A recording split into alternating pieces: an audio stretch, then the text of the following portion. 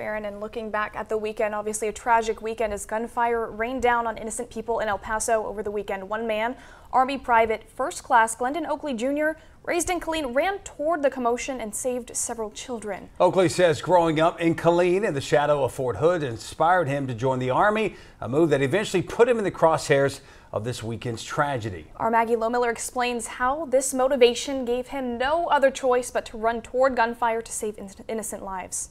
Soldier Glendon Oakley Jr. is a hero in every sense of the word. When most would run away from the gunfire and chaos that ensued inside that store, he ran toward it to save as many children as he could. I'm thinking if I have a child, what I would want somebody else to do. Army Private First Class Glendon Oakley Jr. was shopping when the unthinkable unfolded in an El Paso Walmart. Random kid just ran in there and was like, it's an active shooter in Walmart. The 22-year-old was skeptical at first, but then heard the sounds of guns firing. The store dropped a metal gate for protection, but Oakley slipped out. I have my license to carry, so I instantly just pulled out my gun. I'm in the military as well, so we're trained, you hear things like that.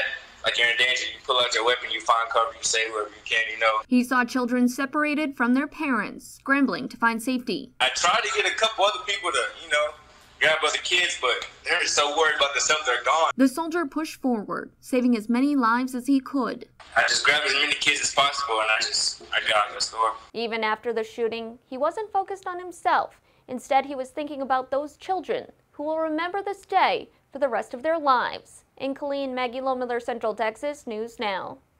And we've seen an outpouring of support across social media for Oakley, especially within the close-knit Killeen community. Fort Hood posted its gratitude for Oakley's bravery.